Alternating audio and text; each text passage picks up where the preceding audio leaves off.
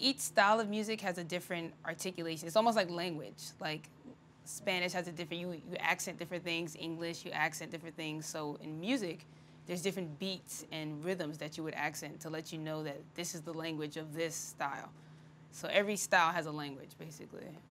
The way jazz is formed, of course, there's periods, there's blues, there's jazz, there's so many terms and stuff, but musicians were starting to realize that we're not bound anymore by these forms and chord changes and stuff. There's a way to express yourself through a structure that's different than what's happened. It's almost like they were searching for something new, but that you could still be freer on it, you know? Like bebop, it has more of a, speed is going by, you have to play a certain type of way, you have to play a certain type of language because it's made already.